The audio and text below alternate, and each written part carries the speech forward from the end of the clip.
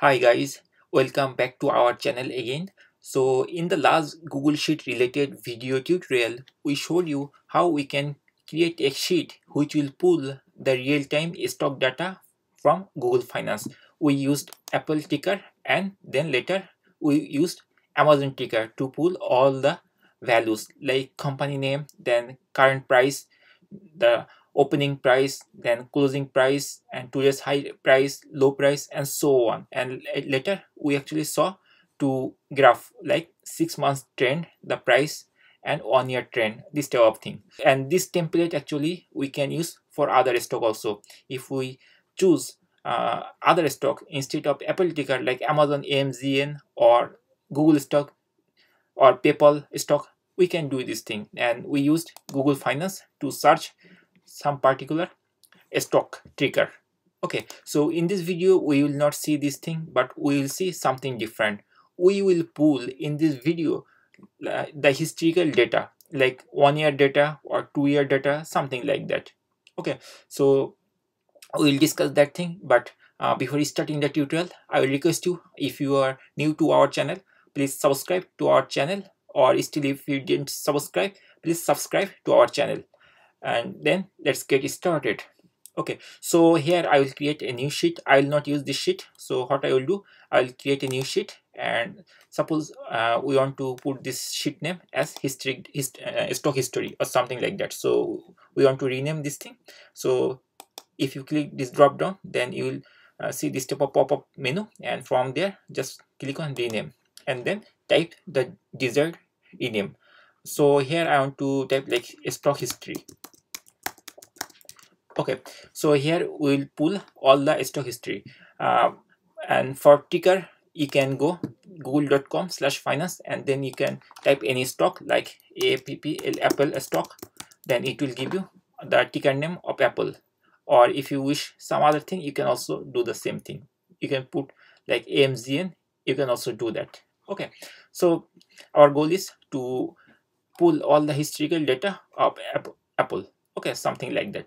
So what we have to do, we have to use this ticker. Always ticker is important. We need ticker. Without ticker we cannot do anything. Let me copy the Apple ticker name. So we can copy by selecting the text or double click, it will auto select, and then right click and then choose copy. Then this Apple ticker will be copied.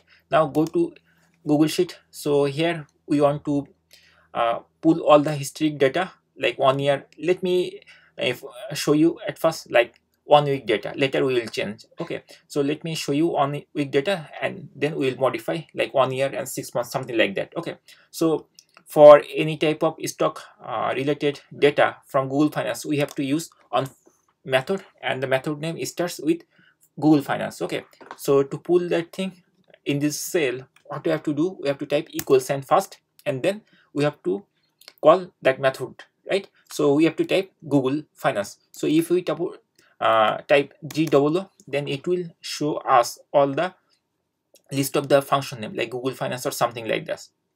Okay, so we will use Google Finance. So I'm just clicking return or enter key, and then it will auto complete the Google Finance. Okay, so after that we have to put the ticker name. For Apple stock, the ticker name is AAPL. Okay, so we have to type there.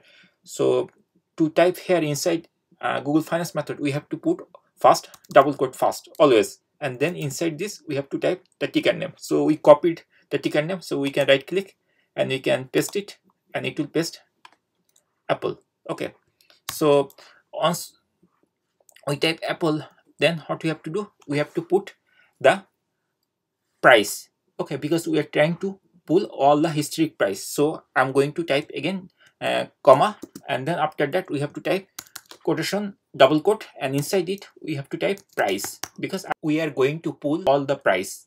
Okay, put a comma again, and then type the next argument. Now we have to put the date range. Okay, so from when to which date, right?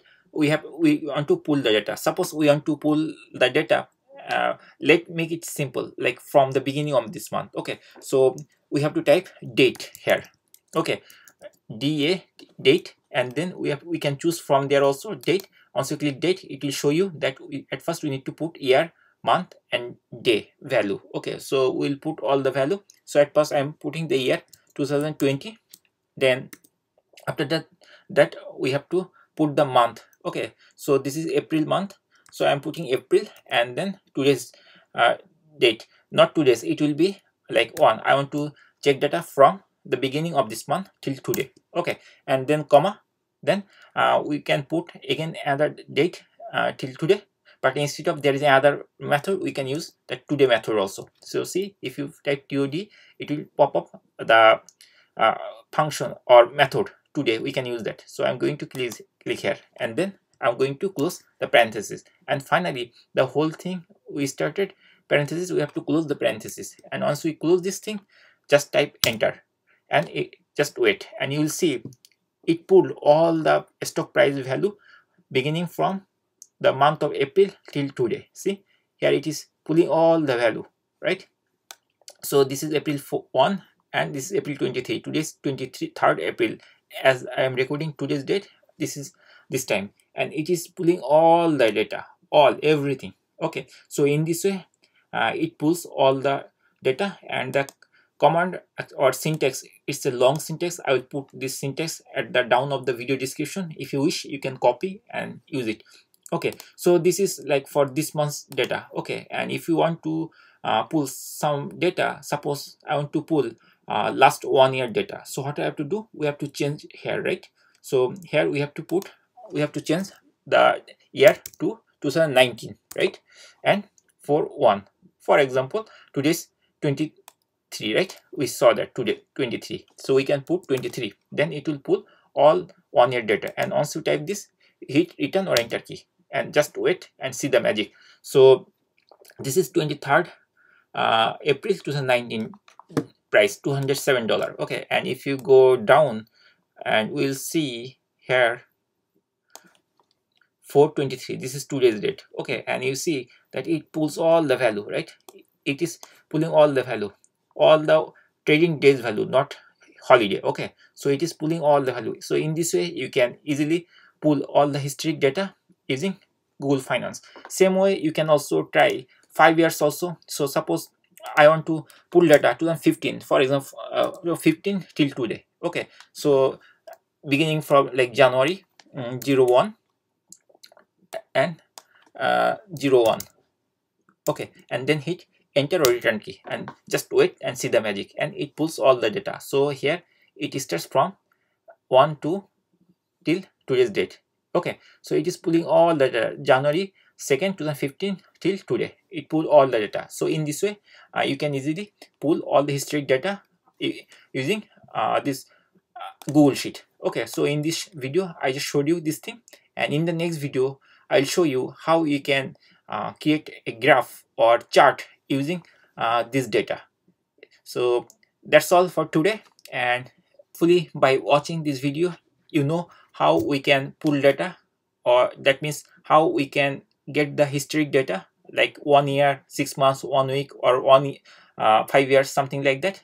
In this way you can easily, we just need to use this function. The function is pretty big, but it's easy also. It's very simple. We have to use Google Finance function, and inside it we have to put the method, the ticker name Apple, and then price, then date.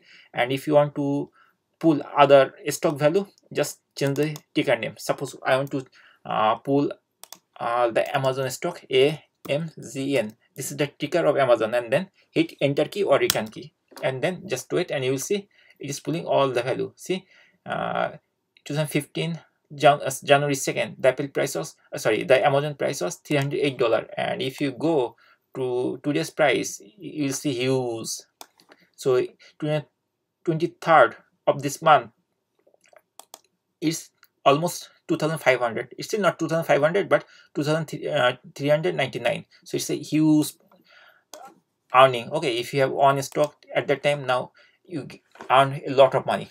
So anyway, so hopefully you watch this video and you can easily create this type of historic data report using Google Sheet. So thank you for watching, and I request you, if you feel that this video is useful for you, please hit the like button and subscribe to our channel. If you still don't subscribe, then please hit the subscribe button, and if you are new, I will be happy if you subscribe to our channel, and hopefully you will share this video with your friends or someone else, and you will be benefited using this video. Thank you for watching. See you in the next video.